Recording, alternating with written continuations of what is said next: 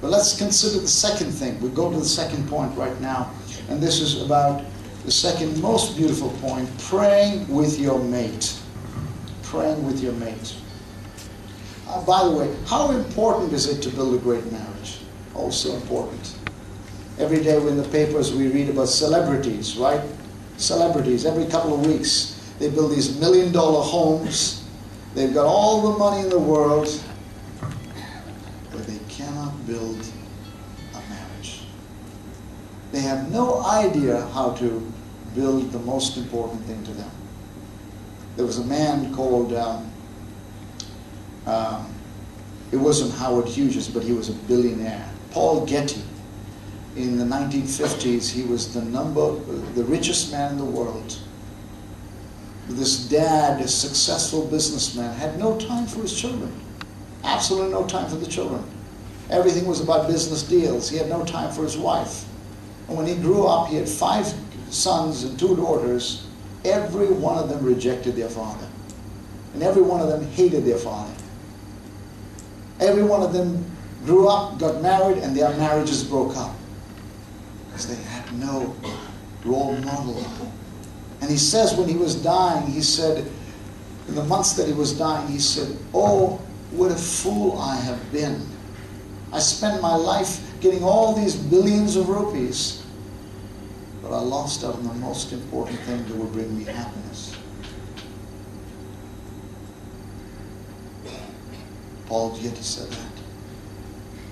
And I would say this, that growing a wonderful home and having a happy marriage and raising up great children for the Lord is probably the most lasting, most wonderful legacy we can leave behind. And don't ever take it for granted. Don't think, oh, that's just my home. I can do whatever I want in my home. It's the most lasting legacy you and I will ever leave behind. So the second thing is beautiful, praying with your mate. Billy Graham was once asked a very simple thing. Somebody asked Billy Graham, who's married for 60 years. Ruth Graham just died 6 years ago. They were married for 62 years. Can you imagine 62 years? And Billy Graham was once asked this question. Somebody asked him, Billy, what is the most important piece of advice you can give us to build a good marriage? And Billy Graham said without hesitation, he said, "Oh, that's easy," he said. "Pray with your mate every day. Just pray with her." He said, "Ruth and I have made a habit that every day we will pray together." He says, "I cannot think of one thing in my life that has been more important and most satisfying in bringing us close than the simple habit of praying together."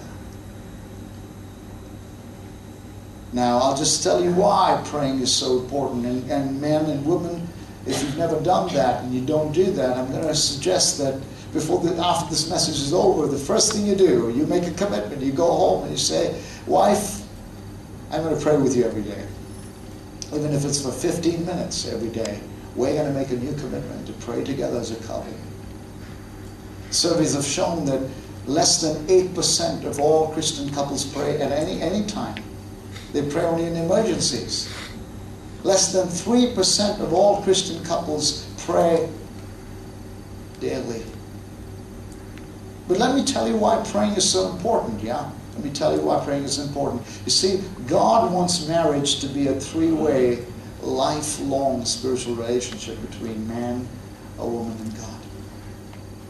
We see the Garden of Eden. It says the Lord came and walked with them in the cool of the day, remember?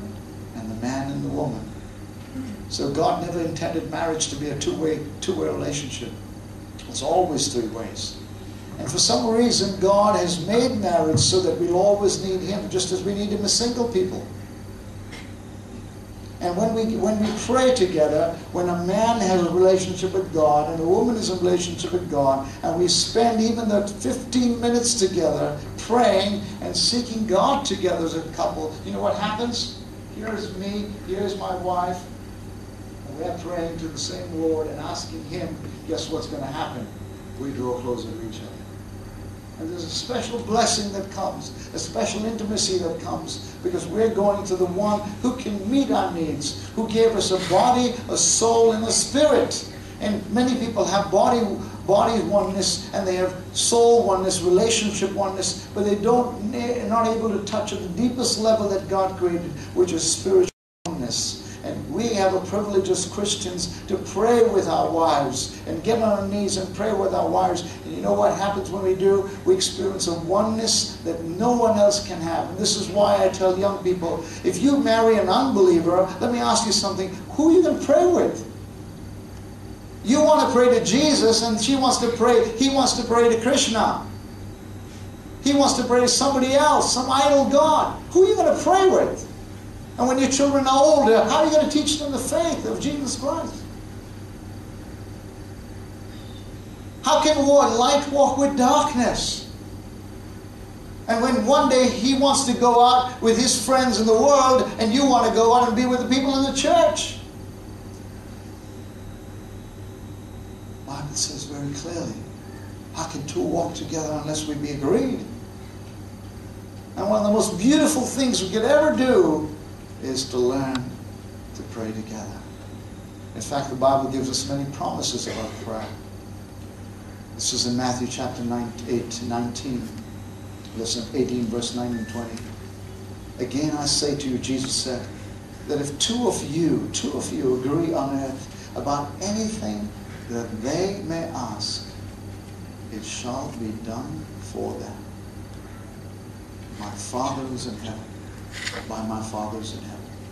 For where 2 or 3 have gathered together in my name, I am there in their midst. So when a couple prays, when 2 of them agree on about anything on this earth, about what they may ask the Lord, he promises that he will answer. What a beautiful thing.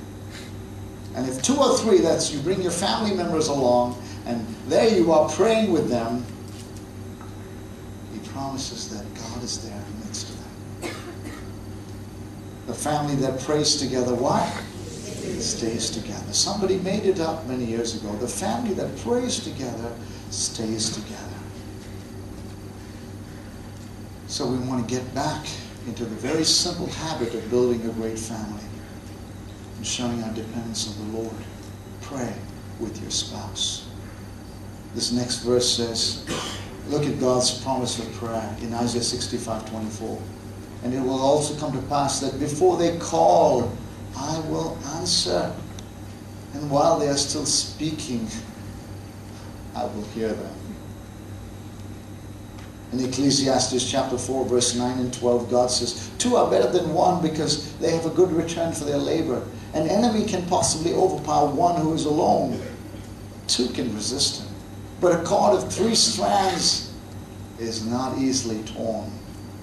The third person is Jesus Christ. When God is in your marriage, boy, your marriage becomes really, really strong. Amen.